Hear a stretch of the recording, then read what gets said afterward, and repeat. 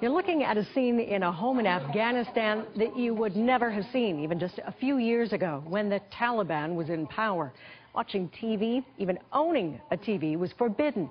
But many people kept their televisions hidden all these years, hoping one day for a change. And boy, has it changed. Afghanistan's television industry has flourished since the fall of the Taliban in late 2001. There are now about 65 TV stations across the country, and more than 80% of Afghans in the larger cities have access to a TV. There's even a 24-hour satellite news channel.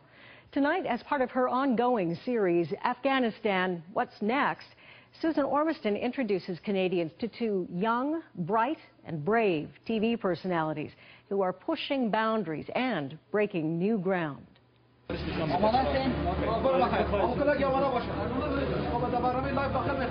In the control room, Kabul Live is getting ready, tensions rising.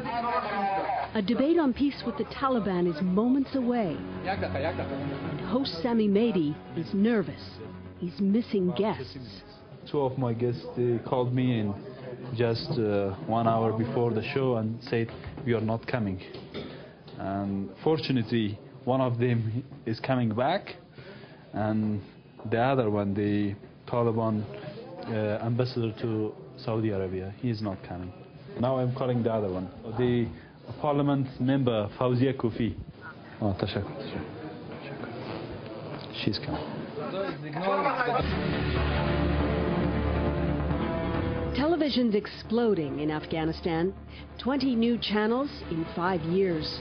Afghans are tuning in, buying TVs wherever they can find them and carry them out. Better electricity in Kabul helps too. But it's the new, edgy programming which is drawing in viewers.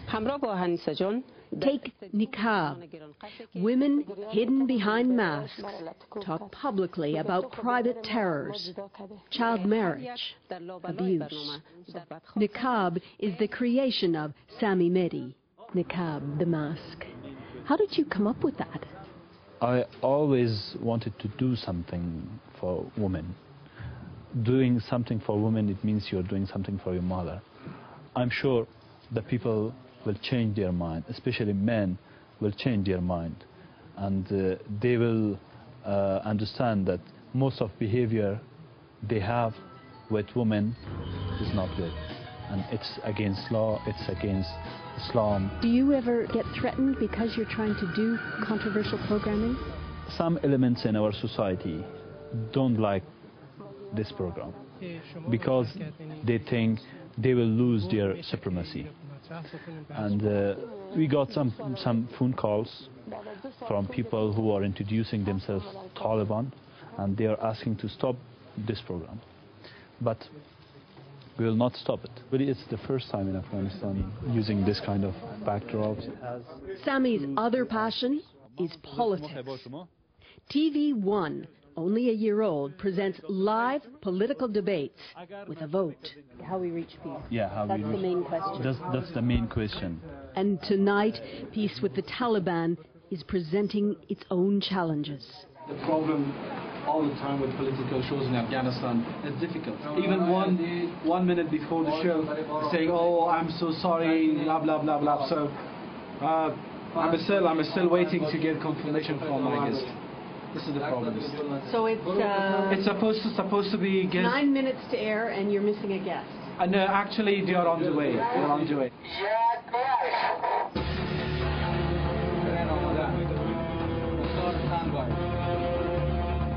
In the end, peace with the Taliban gets open debate, a rare event in Afghanistan. They have a voice, and there is someone to listen to them. Many in this audience are opposed. They vote 2-1 against. Are they ready to speak up and speak out? They want to be involved in each moment and every second. Sometimes they think they are making the future of this country. That's why in the very short time, this program is now so popular. Actually, the time was just 60 minutes, but we increased it to 90 minutes. Because everybody wanted to talk. Yeah, everybody wanted to talk. Sami Mehdi, a new generation of Afghans remaking the future.